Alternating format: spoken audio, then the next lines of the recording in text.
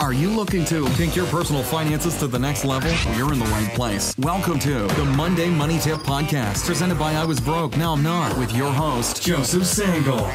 Well, welcome to the Monday Money Tip Podcast, presented by Fully Funded Life. My name is Joe Sangle, and I am committed to helping you, yes, you, live your fully funded life, whatever that looks like.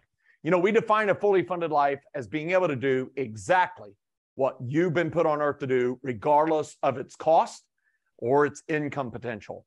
And so today we're on episode number 221. Episode number 221. That is the voice of Whitney Purcell. If you're watching on YouTube, you can see her. Where are you joining from today?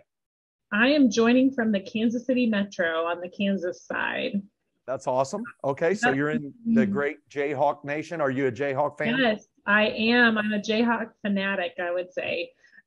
Joe was laughing earlier this year when the Jayhawks won the national championship, and I got on the next day and I had a national shirt on. And he's like, "How did you get that already?" And I was like, "This is the retro from the last time they won." So I was like, it got brought out immediately. So, Go Jayhawks, I guess. Rock, chalk, Jayhawk. Yes. Today's the last Monday of September. Can you believe that?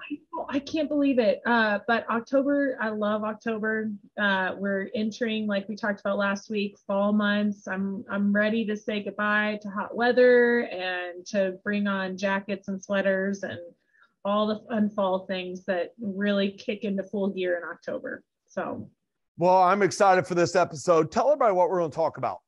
Yes, we're continuing on with our You Asked For It series. And today we're going to answer the question, how can I budget or save when I can't pay my bills? So really, this is sparked out of like during the financial learning experiences that you go and teach at different churches. You use this app called Slido. And we've talked about this earlier on in this series, where people go on and they can submit their questions and you'll answer them during the events. But this is something we've compiled all these lists of questions. And so we've been trying to answer it during this series. And this is something that people, when they're struggling to make ends meet, they really feel this pressure of like, how do I actually budget or save if I can't even pay what I have now? And it is a question we get all the time. Obviously, if you're showing up in an area and you're teaching a finance class, and it's birthed out of my book called I Was Broke, Now I'm Not, you're always going to attract a certain quantity of people who are struggling greatly. And they're looking for financial help, but more than that, they're looking for hope. And so today, we're wanting to offer hope. So if you're struggling to pay your bills, or if you know someone who is, this is for that person. If you're somebody who likes to mentor others, this is a good episode to listen to, so that you can kind of bookmark it and share it with people as you encounter people really facing these great challenges with their finances. But before we dive into that content today, we're going to have my favorite moment, which is, you know what time it is. Let's go. Now it's time to get caught up with our current money events. The Monday Money Tip Podcast is sponsored by the Fully Funded Life Membership Program. The Fully Funded Life Membership Program provides all you need to begin winning with money and live a fully funded life. Fully Funded Life includes 4 key components: courses, challenges, coaching, and community. Courses provide financial education. Challenges help you make massive progress in a specific money skill. Coaching is provided by the Fully Funded Life certified coaches through open office hours held multiple times each month. All of the courses, challenges, and coaching results in an outstanding community that help equip, motivate, and encourage you to take your next financial steps toward your fully funded life. Fully Funded Life, courses, challenges, coaching, community. All that's missing is you. Learn more and receive a special offer for Monday Money Tip listeners today at fullyfunded.life/MMT. That's www.fullyfunded.life/MMT. All right, for today's current money events section, I'm gonna address an issue. I'm gonna rant. Can I rant, Whitney? Yes, go right ahead. I'm gonna rant. I get this question all the time. It says, Joe, should I get a home equity line of credit, a HELOC, HELOC, home equity line of credit? Should I get a HELOC to pay off my credit card debt? It's less interest. And I have met so many people who have done that. They went and got a home equity line of credit. Their house has grown in value, so they have equity. They've paid down some of the debt, so they have more equity. And so they use this home equity line of credit to pay off their credit card debt. And they get all fired up about it in that moment because they're like, it's less interest. And now I've got this set payment. And I would just say this. My rant is this. Do not get a home equity line of credit to pay off your credit card debt unless, this is the big unless you have proven to yourself, not to me, not to anybody else, but proven to yourself that you can live and operate on a budget without incurring any new debt for at least 6 months. Here's why. What happens to almost every person who gets a home equity line of credit to consolidate credit card debts who has not proven to themselves for at least 6 months that they can prepare a budget every month and live without incurring any new credit card debt. Here's what happens. They get this home equity line of credit. Now they have no credit card debt. And they're like, this is awesome. I have no credit card debt. But they have missed one major moment. And that is, they have not changed the behavior that led to the credit card debt in the first place. And because they haven't went through the rigorous process of changing their behavior, which is very difficult to do, and proving to themselves that they can live differently financially, guess what happens? The credit card debt starts to grow back. Yep. It's like those weeds out in the yard where you took off the top, but you didn't take it out by the root. And the next thing you know, there's new growth showing up. And the next thing you know, you're 6 months in, a year in, 2 years in. And now, not only do you have your home equity line of credit, but guess what's grown all the way back? The credit card debt. And now you have the home equity line of credit bill and the new credit card bill. I see it happen over and over and over again. And people are using their equity in their house to fund financial misbehavior. Don't be this person. This is why we see people all the time in their 60s who still owe a huge amount of money on their house. And when you ask them, when did you first buy a house? Maybe not this house, but first bought a house. Oh, we bought it in our mid-20s, our late 20s. And you're in your 60s now.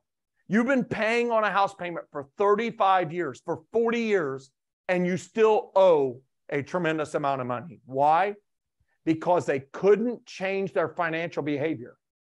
And they kept pulling the equity out, whether it's through a refinance or a line of credit. And as a result, they're still paying a huge payment when they should be debt-free on everything, including their house. Yeah. So that's my rant. Do not get a home equity line of credit unless you've proven to yourself for 6 months that you can live by a budget and incur no new debt, that you've proven to yourself that you have truly changed your financial behavior. Then it can be an excellent financial decision. And so I encourage you, think about it.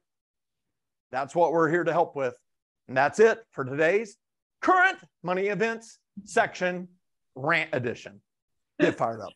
I love it. That's so good. I think too, Joe, we've heard so many stories where people, when they have that credit card debt, they're hungry to get rid of it. And as you were talking, I'm thinking, do people, when they transfer it over and there's a little less pressure off, are they as hungry to get rid of it? Or does it kind of take some of that need to break up with that debt away? So man, such a good point. I'm so glad you brought that up this week. So we're going to jump right into our success stories. And we say over and over again each week, this is what we're powered by. We want to hear your successes. This is why we do what we do. This is why we have this podcast, because we want to hear you guys winning with your money. We want to hear you accomplishing your goals and moving forward to financial freedom so that you can do exactly what you were put on this earth to do. So today's success story is from Kathy, who is motivated to pay off debt faster than planned. Kathy says, this is the first time that we have actually stayed with a budget. We are looking at being debt-free in 20 months, but are really trying to cut it down to about 12 months with the Lord's help. God is good. So wow. Kathy's just at the beginning of her journey, but you can hear that there is a commitment to it, and that it seems like what she's saying is they felt like it was impossible, and now they feel like it's possible. And not just that, but hey, here's what it says we can do, but we want to do it even faster. Absolutely. And you know what stands out to me is she's saying this is the first time we've stayed with a budget.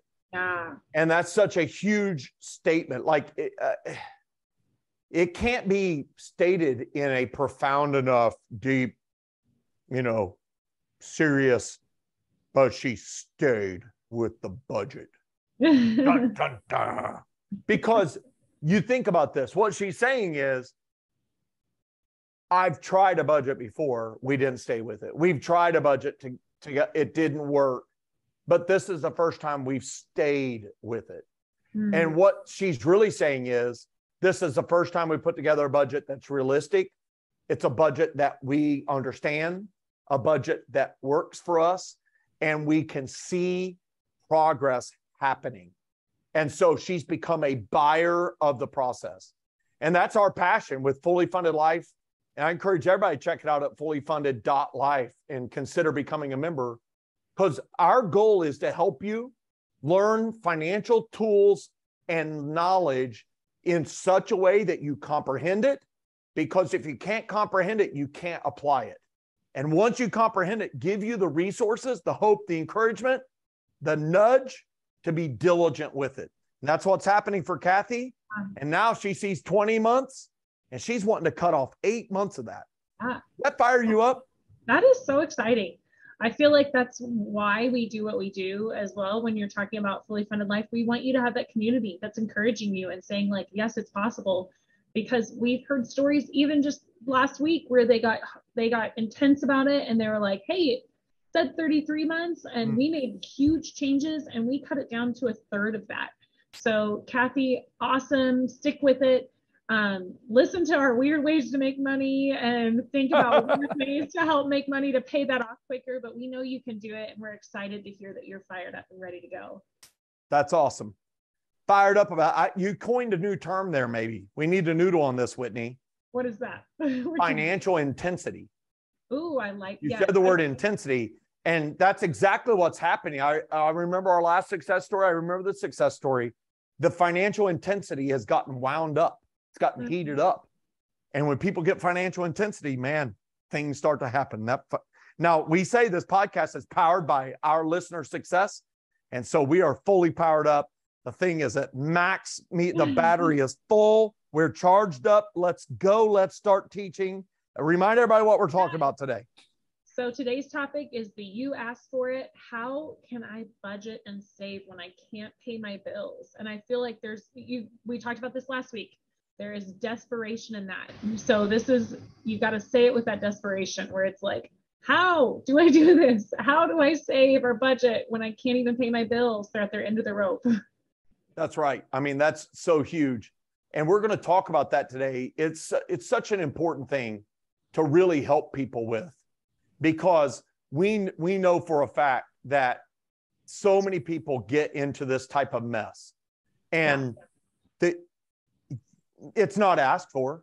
They didn't invite it. They certainly don't want it to be in a position where they literally cannot pay all their bills. Yeah. And the fact is, some people believe they don't have enough, but it's a lie. They're buying a money lie.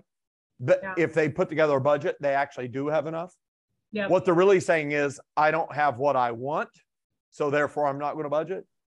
And then there's the other group of people where it is reality that there's no point in doing a budget because I know there's not enough. And that's usually from somebody who's had a massive shift in their financial picture.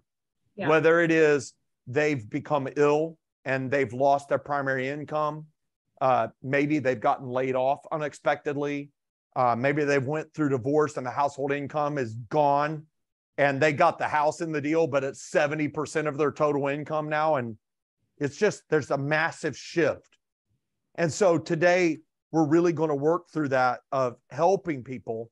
And this is our passion. Then we'll have a giveaway for everybody that people will be able to just download. And when we're talking about help, I can't pay my bills, that's really what we're talking about. Yeah. This is really a cry from the deep heart that says, help, I can't do this.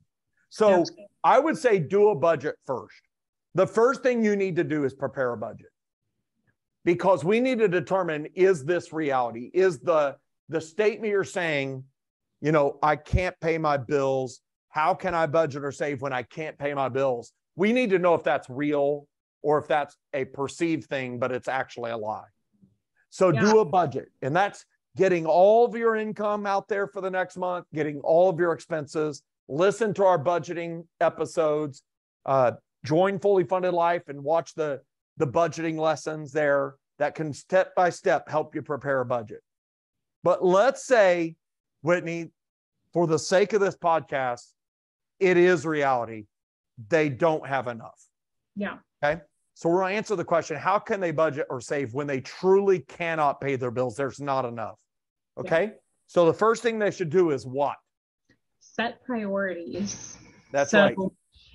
Yeah. Joe, you want to jump in and kind of talk about that? What does that look like? So you got to set priorities. And I'm going to show this ebook, Help, I Can't Pay My Bills. And I just kind of want to share this with everybody. You know, these are good looking ebooks. They can help people. If you're watching on YouTube, you can see it. And you can see us going through the steps here. And the first step that I would say is write it down. Yeah. You need to write down the budget. And as I say, you know, it's hard to slay a dragon if you don't know how many heads it has. Mm-hmm. And so the spending plan helps ensure you know the actual situation instead of the imagined or perceived situation. So you need to prepare this plan, even if you know it's going to be awful. Yeah. Even if you know there's not enough. Even if it frustrates you, causes your upper lip to start sweating, makes you flush red, and makes you experience those really negative human emotions of anger and sadness and humiliation and shame. Because you've got to bring those out into the light. I find that these devils that we're facing when we're broke, they start to burn up or shrink when they're brought into the light. We got to drag it all out of the closet, get all this mess documented. We've got to write it down, because only after you write it down can you set priorities. That's the only way you can set priorities. Yeah. And if you think about setting priorities, you know, when we think about this budget, you know, how do you set priorities? Well, the first thing you have to do is say, what is it that gets paid first? What are the priorities? And in this ebook that we're going to give away called Help, I Can't Pay My Bills, we have a whole document that lists the priorities. So when you don't have enough money, it starts with what? Maybe you could read these off, Whitney, and then I can do the kind of the play-by-play. Yes. So the first one is housing. So yeah, we're going through, and in this list, it's such a helpful tool. I love this because it takes some of the pressure off of people as they're looking at like the this or that. They're kind of trying to figure out and do this, where it's like, okay, first step, pay your housing. Yeah. Yep. And you got to take care of your house, whether that's a mortgage because you're paying down a house or it's your rent and your utilities. You've got to take care of housing. Mm-hmm. This stuff does not work very good when you lose control of your housing situation. It's hard to maintain income. It's hard to maintain any of that when you lose your housing. Now, if you have a giant mortgage and you may need to sell the house, because if you don't sell it right away and your mortgage is 60, 70% of your take-home pay, you're going to lose the house through foreclosure quite rapidly. So you got to change it maybe. But in the meantime, keep it current so that you can actually get the equity out of it. Yeah, that's such a good point, Joe, especially like we looked at like back in 2008, 2009, when we saw a recession and people held on. And at that time, you know, people were in houses where they really shouldn't have been. It was more than they could afford. Right. We know things have changed in terms of lending qualifications, but maybe your financial situation has changed where you would have qualified for the house when you purchased it, But now you look at with inflation, or maybe, you lost your job and had to scale back to something that doesn't pay as much. So even though you originally qualified for this home, maybe your situation has changed to where really your house is more than you can afford. So instead of just burying your head down and be like, well, this is what I have to do, maybe it's time to make some of those tough decisions and say, I need to move to something different. We know right now it's kind of a difficult time to move. You need to analyze that, because before you just say, okay, I'm going to sell, look at the interest rates and figure out, what would I pay for something different? So sometimes this requires moving away to a different area, and it's very tough. It's challenging. And you can say that's not right, that's not fair, but that's a systems issue. The so-called gentrification, all these different things that happen when rents go out of control. That stuff is systems issue. And we can talk about that on another day. Yes. But for your personal budget, you can rail all you want against the issue, but the reality is still facing you every month. So the first thing you prioritize is housing. And we have a number 2 next to this one here, but it really is tied for number 1. That is food and prescription medication, right? Think about that. Yes. So this one's so good too, because I like that you put them together, because these are basically our essential needs. What we're trying to do is boil down and talk about pay your needs first. So when we're talking about prescription medication, you clearly need to have that there for whatever purpose. And then food. When we're hitting on this though, let's be realistic about what is a food need versus a food want. So when we're talking about food here, this is your grocery stuff. This doesn't include restaurants. It doesn't include Olive Garden? No. Texas Roadhouse, Longhorn? Yeah, exactly. Ruth's Chris, Outback? I know. And even McDonald's? Let's just be real. Yeah, even fast food can start to add up when you have you can go and drop like $25 at Wendy's like it's no big deal. And it's like, it wasn't a good meal, but it was a quick meal. So this is saying prioritize food, grocery store pickup, or picking up groceries, that kind of thing. So in this stage, if you're struggling to pay your bills, look for the place like an Aldi where you can go and get your groceries for cheap and do that. So, but prioritize food and prescription medication second. And what we're really doing here is helping you prioritize in a way that helps you as a human first and financial stuff second, and gives you the okay to say to certain people you owe or certain bills, I can't pay you right now. Not that I'm never going to pay, but if there's not enough, somebody's not going to get paid. You might as well be intentional about which ones get paid and which ones do not. Because the truth be told, we have not mentioned credit cards yet, but credit cards will start screaming earlier because they're unsecured. And so we'll rattle off the others: transportation, then back taxes, then secured debts like your car, then family and friends debts. And the very last one is your credit cards debts. And you can find this in this free ebook. But really what we're saying here is we're setting priorities. You can't set priorities if you don't have a budget and you're looking at how much you have. But when you're going through this list of priorities and you're done with money and it's now you're overspent, you have to stop. And if you stop, then you haven't been able to pay family and friends debts. You need to call them and have a conversation. Yeah. So you got to set priorities. But let's go through the next thing that I really want to make sure that you go through is, and this is all spelled out for you in this ebook. I really love this because it's kind of a worksheet, and it's the next thing. And what's the next thing they should do? The next thing is ask questions. Yeah. So, yep. This is we're trying to get you to understand what is at the root cause of your situation. So you're trying to figure out and basically do like your own little internal investigation of what got me into this place. Was it something out of my control, or was it that my expenses or my spending was out of control? So, really kind of doing that honest reflection there to try to figure out, one, how do I stop the bleeding? And two, how do I prevent it from happening in the future? Right.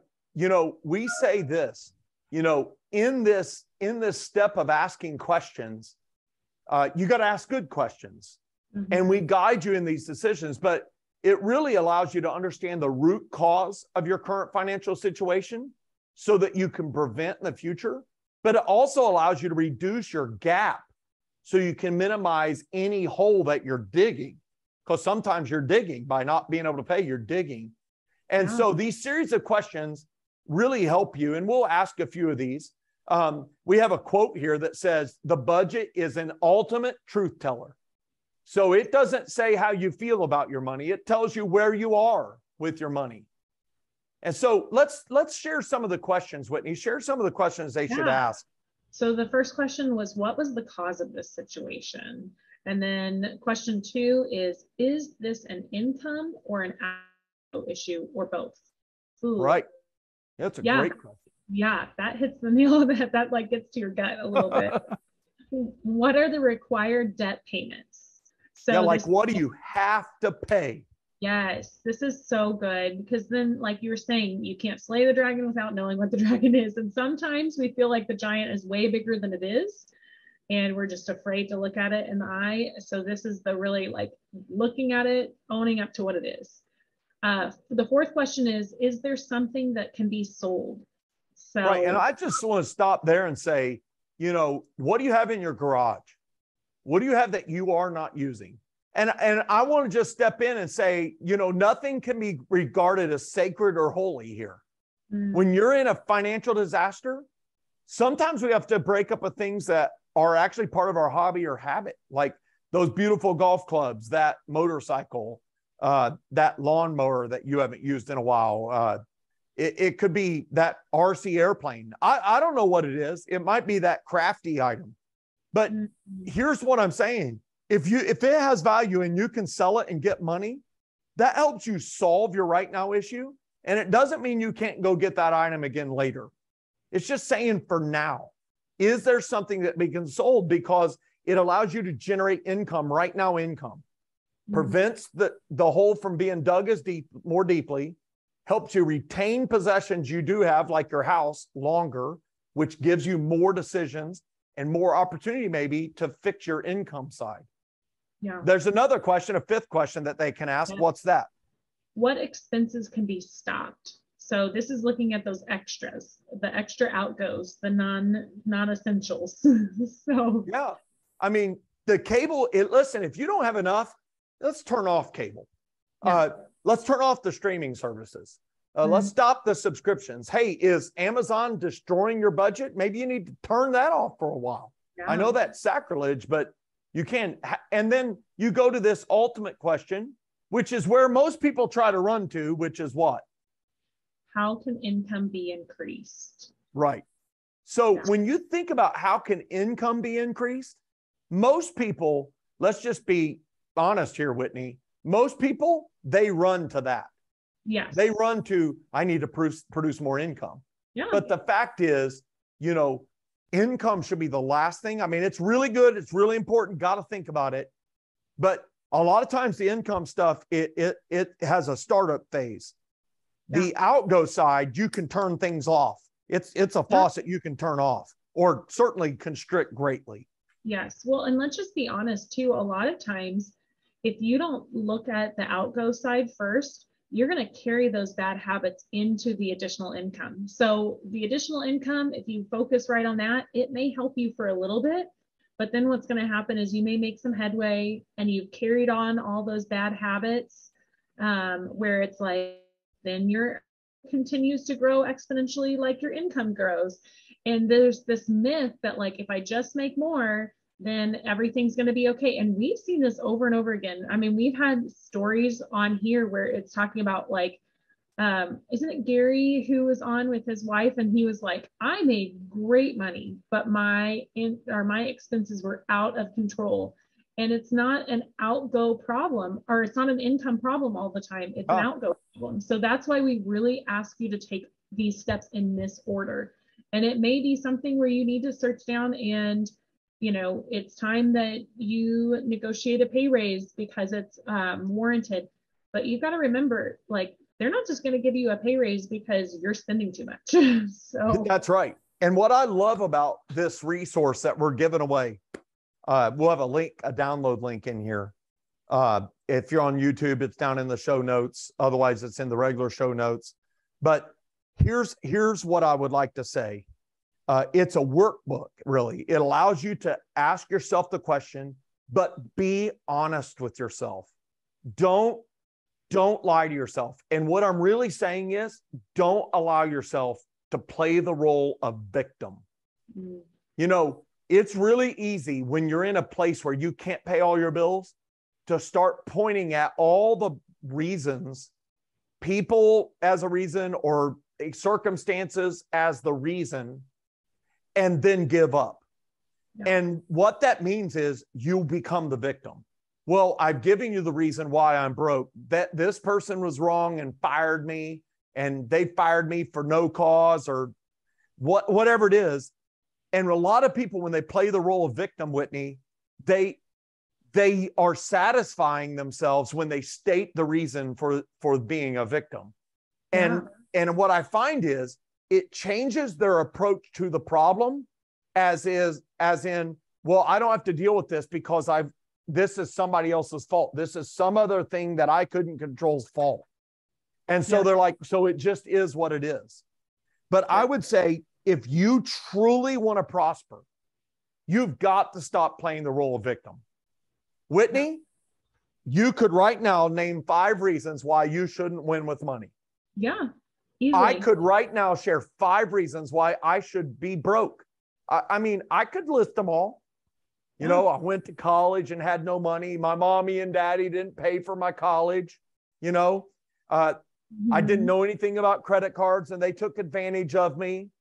You know, I could say that I went through these jobs and, you know, I never got fired from jobs. Hallelujah. But I went through challenges of having to move. And if I didn't move, I probably would have been out of a job because they were closing lines at our factory. I could list all these things. Yes. I could say that I bought a house right at the start of 2007, and then the market collapsed, and it cost me $60,000 to fix stuff that really added no value.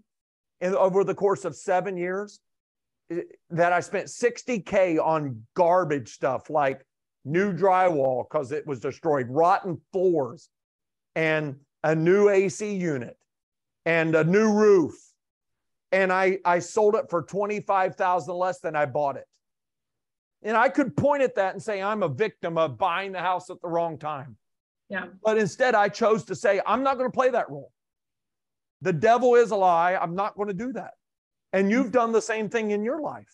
Yeah, it's one of those things that I think you can either be paralyzed by the situation that you're in and allow those setbacks or those trials to keep you just stunted or keep you in this state of fear or even anger sometimes. I think there's sometimes people that get into that role and it's like, it may be that stuff has spun out of control and it is not your doing.